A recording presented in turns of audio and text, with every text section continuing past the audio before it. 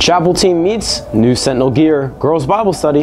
The Sentinel needs your help, and cross-country and girls weightlifting news as we get started this year. I'm Jordan, and it's Monday, August 14th, 2023. And I'm Zach, and it's time for you to get up to date for this first time this year, right now.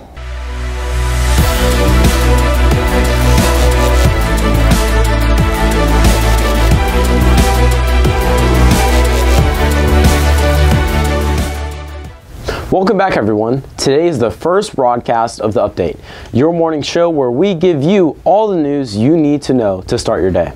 We have a ton of news today, first off being the new items added to the dress code. And as you can tell, it's time for another visit to the Sentinel store to see what's in stock. Let's tell them what they can expect, Zach.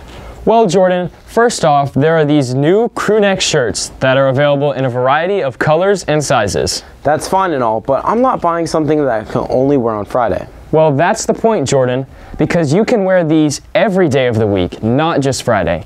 They're kind of like a heavyweight shirt, kind of like a sweatshirt, but you just need to wear it with an ECS uniform collared shirt underneath, like this polo here. And Mrs. Gibbs wants to remind you that teachers must be able to see the collared shirt underneath the sweatshirt.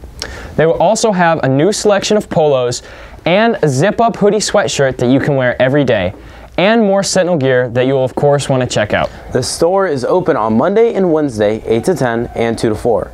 But on Fridays, it's open all day. Moving on, tomorrow morning there will be an interest meeting for the worship team at 7:40 a.m. in the Fine Arts Theater. You will meet to discuss the vision for chapel this year. This will be a meeting time where students who are interested in serving at chapel can learn more about what they do and how they can get connected to the chapel team. So make sure you are there tomorrow at 7:40, and again, it's in the Fine Arts Theater. Well, I think that's good for now. Let's check in with sports. Thanks, guys. Well, it's not just our first day for news, but since there aren't any sports scores yet this year, it's also our first day for our Monday sports segment, Behind the Shield, where we give you an insight on what you won't want to miss in this week's sports events. And maybe a few surprises throughout the year. So for our first guest this season, we wanted to bring on ECS Athletic Director, Coach Harris, to find out what's going on in sports this week. And a chance to make your mark on ECS Athletics. So Coach Harris, welcome to the show. Thank you. What's the big news in sports this week? Well, this week it's all about the preseason. Tomorrow, ECS Volleyball takes on Laley, and on Thursday, they take on Northport.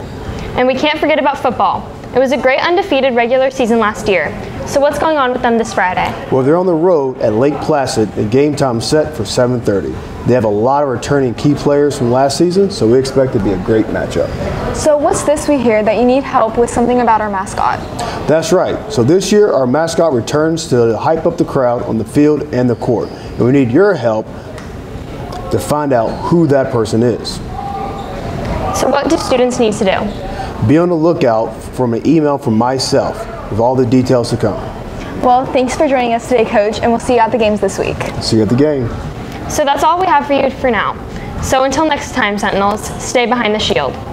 Thanks, guys. We have just 2 more things for you today. Cross country coach Rulo wants to let you know that the Sentinels need high school and middle school cross country runner for this year's team.